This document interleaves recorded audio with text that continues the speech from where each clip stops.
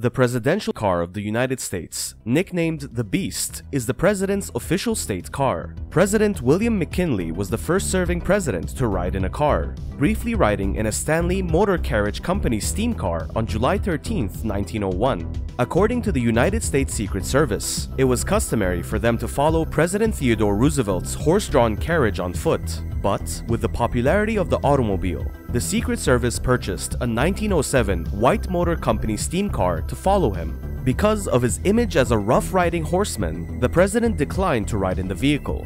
The Beast is the presidential limousine that ferries the US president and travels with him around the world. Beast is one of the world's most intimidating vehicles, an 18-foot tank with weapons. For security reasons, the limo's full capabilities are kept a closely guarded secret. But a few intimate details have been disclosed. In this video, we're going to take a closer look at some of the details that have been uncovered. So let's get started. Number 1. Weapons and defense. The Beast is rigged with Bond-style gadgets such as smoke screens and door handles that send a 120-volt electric shock to deter attackers. It is also said to be capable of laying down an oil slick that sends enemy vehicles spinning out of control. Pump-action shotguns, rocket-powered grenades, night vision equipment, and tear gas grenades are among the weapons said to be aboard. The body weighs between 8 and 10 tons and is made of 8-inch armor plating with armored floor plates to protect against potential bomb blasts. A .44 Magnum bullet can be stopped by the 5-inch thick windows. In the event of a chemical attack, the interior can be sealed, and the Beast's tires can travel for miles even if they're flat, but it won't be a quick escape. The Beast, also known as Cadillac 1, can reach 60 miles per hour in 15 seconds. Number 2. There is more than one Beast. There are at least 2 identical Beasts with matching registration plates in every motorcade, so attackers can't be 100% certain which vehicle contains the president and which is the decoy. During President Joe Biden's inauguration, 7 Beasts were deployed in the mother of all motorcades. Cadillac 1 is generally updated every few years with new gadgets and gizmos, so an estimated 16 to 20 old models are still on the road. The presidential Beast is valued at $1.5 million, but General Motors is said to have spent $15 million on research and development for Donald Trump's 2018 Beast. Of course, gasoline is extra and the costs add up because the Beast only gets an estimated 4 miles per gallon. Number 3. The Beast travels with a fridge full of blood. In case of an emergency, the Beast carries a supply of blood that matches the president's blood type. It also carries its own oxygen supply, which can be piped directly into the hermetically sealed cabin if an attack occurs. The limo can seat up to 7 people, ensuring that the president is never far from assistance. The president's military doctor is usually followed in one of 3 separate SUVs, known as the control car. Number 4. Communications. Because of the armored plating, almost no sound can enter the cabin. Outside sound is picked up by microphones on the outside and speakers on the inside.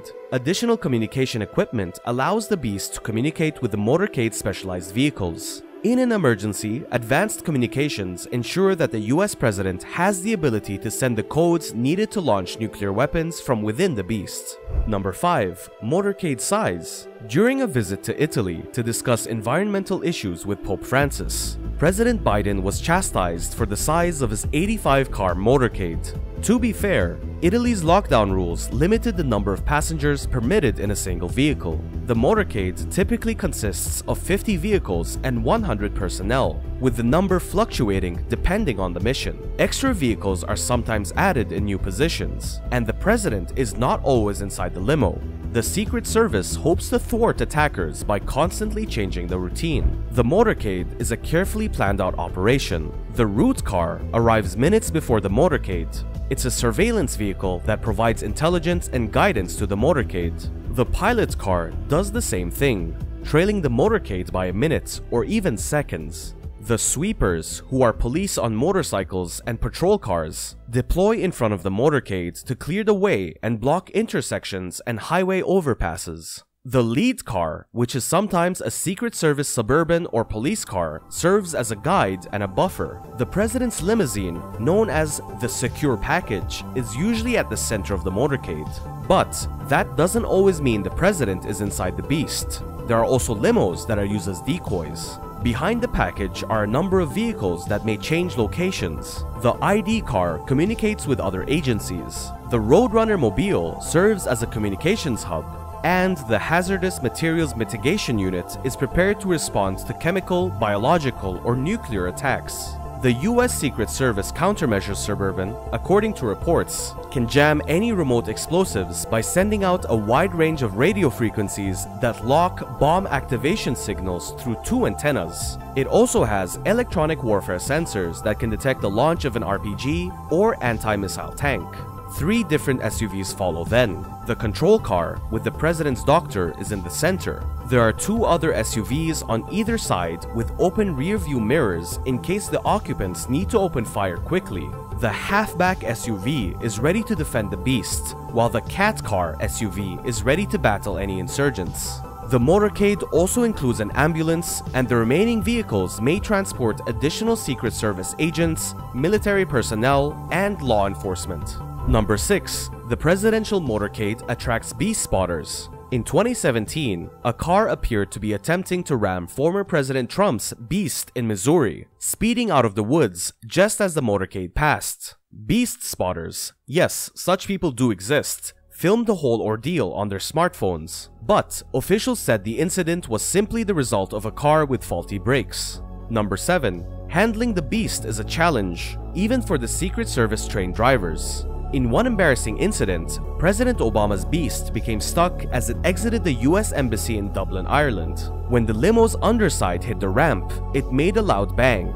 However, US officials later denied Obama was in the car, dismissing the stuck vehicle as a spare limo. Parking an 18-foot beast can also be a headache. In 2009, a driver found himself in an awkward situation at Downing Street, the Prime Minister's London residence. In front of the assembled media, the beast's 3-point turn quickly became a 5-point turn. It's no surprise then that special agents considered no motorcade to be the safest motorcade. They usually keep rides to 30 minutes or less. Anything more and the president can choose between the Marine One helicopter and the Air Force One jet. Number 8. It holds 7 passengers. The beast is carrying at least 3 passengers. The driver, the president's lead Secret Service protective agent in the front passenger seat, and, of course, the president himself. However, 4 additional seats in the back are available. 3 backward-facing bench seats and 1 seat next to the president for a guest. The president is separated from his guest by a folding desk. Surprisingly, the president's bench is made of a dark blue cloth rather than leather, although plenty of hide is on board. Shoulder belts that retract toward the center of the bench and buckle into the outboard corners are also included, which is the opposite of a standard rear seat car. So that's the end of the video. Make sure to like the video, hit the notification bell, and subscribe to our YouTube channel for more amazing content. Until the next video, take care.